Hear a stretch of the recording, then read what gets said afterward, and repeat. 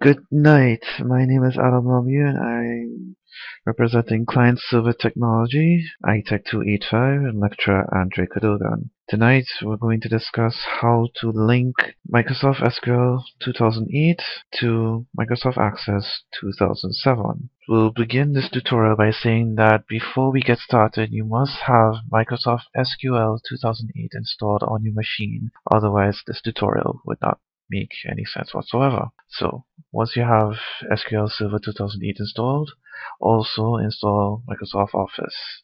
Both programs are necessary for this to work. So without further ado, let's get started. Now SQL Server, or SQL is also known as SQL, is structured query language.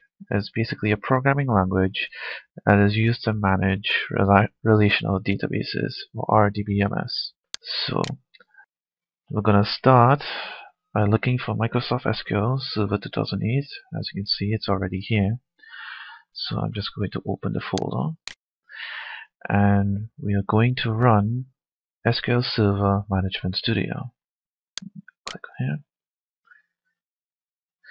Now during the installation you'll be queued to enter certain choices, and depending on your choices the settings will be saved after the installation.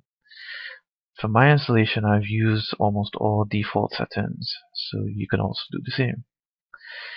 To log on to the SQL Server database, SQL Server, you're going to choose Database Engine, and you're going to choose the name of the server that you created during your installation.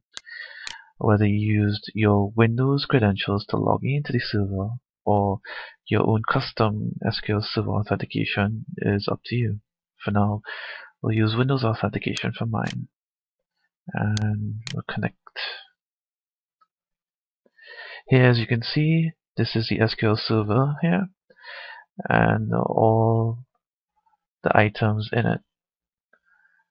Now we're going to create a new database, so let's expand this folder.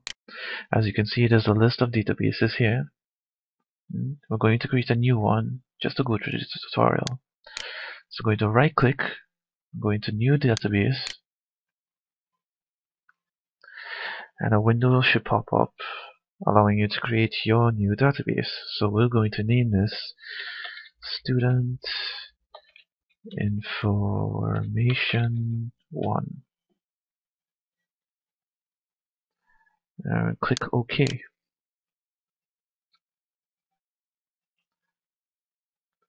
It'll take a while to create the database. There you have it. See? Pretty simple, isn't it? So here's your new database. Now what we're going to do is create a table inside that database. So we're going to expand it for the item. We're looking for tables. Expand the tables folder. As you can see, there's no tables here, so we're going to create one of our own. I'm going to right click, click on new table, and you should get the design view here. Now in this view you enter all the fields that you want to be populated after. So we're going to start off with student ID, data types. Now you will have to Google and research the different data types on your own to sort out which ones are best suited for your database, whatever you decide to create. For me, I'm going to use the simple ones as possible. So I'm going to use nchar for student ID.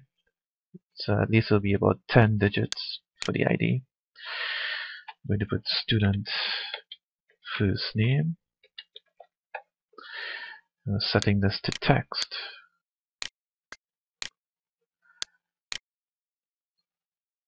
And by setting it to text, there should be no definite limit on how many characters you can use.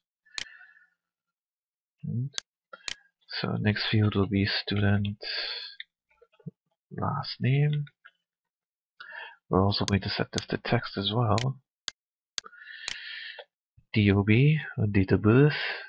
I'm going to set this as date. Number of classes. We'll be setting this to, you could leave it on nchar, I suppose. and amount of fees. We'll set this to nchar also, and keeping it simple as possible. So there you have it, all 5 fields created. Okay. So now that we have our table, we're going to save it. So what you're going to do is right click on the tab on top where you have the title of the table. Right click on it and click on Save Table 1. Now you enter name. So we're going to name this student. Oops, really bad spelling there. Student info 1. And click OK. And there you have it. The table is ready. Now it's time to populate the table. So you're going to right click on DBO student info and click Edit Top 200 Rows. As you can see, it has a sort of similar view to Access, but not exactly. And here, the cells are empty, which is why you see the null here. So now it's just time to populate it. So let's put about 3 people on it. So put first person, which would be me.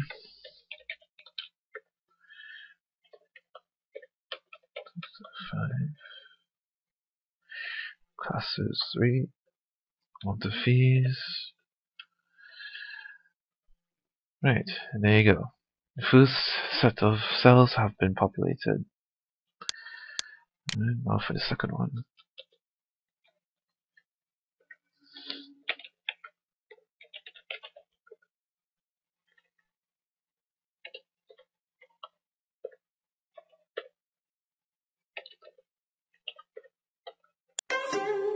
Oh, see what happens when you make a typo? This is what happens when you make an error in the format of the cell. As you can see, the date of birth, I put the day as 44 when this couldn't be accepted. So let's change that, shall we? I'm going to change it to 14. See? And let me go ahead as usual. Right, 3000. Alright, one last row to populate.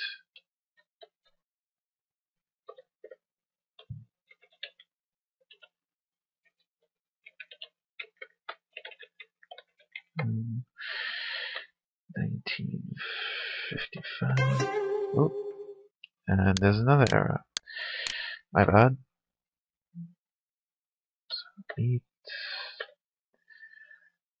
12. Classes 1, mount 1500. Right, so there you go. All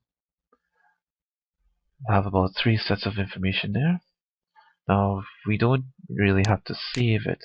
We can just close it off because it's automatically entered onto the table. So what we're going to do is going to close this, close the design view, make sure it's not open.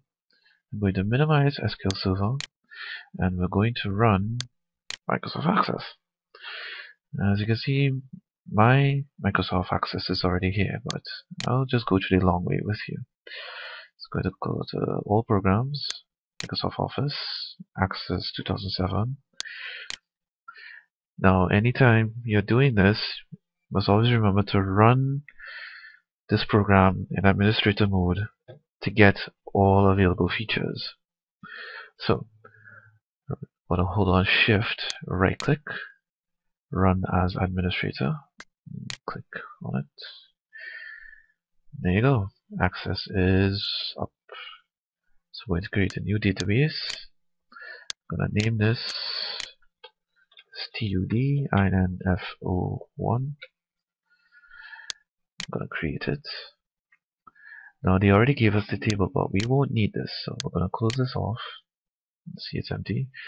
I'm going to go to external data because we need to link the data from the SQL Server to Access.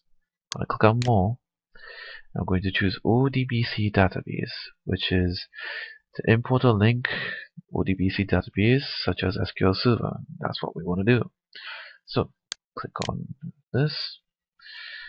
Now to select the source and the destination of the data, we're going to link to the table source by creating a linked table. So the linked table will link the information between SQL and Access. So when you select that, click OK. I'm going to get a select data source window. I'm going to go to machine data source up here. I'm going to create a new one. Now, if you had run Access in administrator mode, this option becomes available. If you had not, this would have been grayed out. So again, must run Access in administrator mode. So after you select system data source, I'm going to click next. You're going to go through the list of drivers and you're going to look for SQL Server. Here it is. I'm going to click next. Make sure it's the right information. Click finish. Now you're going to need to type a name to refer to the data source. Something simple. Student info. Now you don't necessarily need to put a description, but that's up to your discretion. Now you choose the server that you created the database on. Mine would be local, but yours would be either similar or somewhat different, depending. So once you select the server, click next. You can choose which logon you used to create the server and select that. I'll be going with Windows NT Authentication. Click next. Now this is what you have to change. You have to change the default database from master to the database you created. For me it will be this one, studentinfo1. I'm going to click next. There's no need to change anything here. Click next and finish. And this will give you, this is the readout of all the information here. I'm going to test the data source just to make sure it works. Test completed successfully. Great. So that means it's working. And here it is. Student information underscore 1. I'm going to click OK. And it should load the information that I want. Now here's a list of all the tables that's in the database. You can see here. I'm going to choose this one. This is the table that we made in the SQL Server. I'm going to select it and click OK. And here it is. Now, what you can do is either before or after, depending on what you want to do. Before or after opening the table, you can right click, go to Linked Table Manager, select the tables you want to be updated because you'll be entering information on a regular basis, and click OK. All selected linked tables will successfully refreshed. Right. So I'm going to close this, double click on the table, and there you have it. This is the same information we entered from the SQL server side. And seeing that we have access to the table now, we can actually enter more information.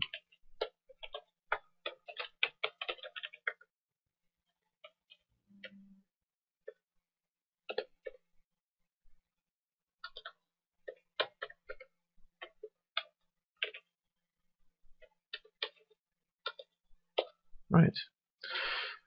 So, but we want to double check to make sure that whatever you enter on this side will show back up on the SQL side. So I'm going to minimize access, go back to SQL Server, I'm going to open up the table.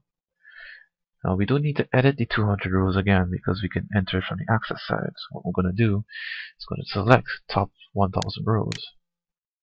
It's going to give you two different sets of windows. The window underneath will show you the information that was entered. As you can see, the third set of information I entered showed up here. And that's it. That is basically how you link SQL Server to Microsoft Access.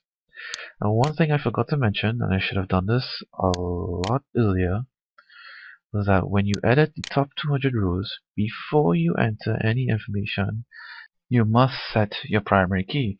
So what we're going to do is gonna redesign the table. So you're gonna right click on the DBO student info, left click on design. You're gonna get back to design view.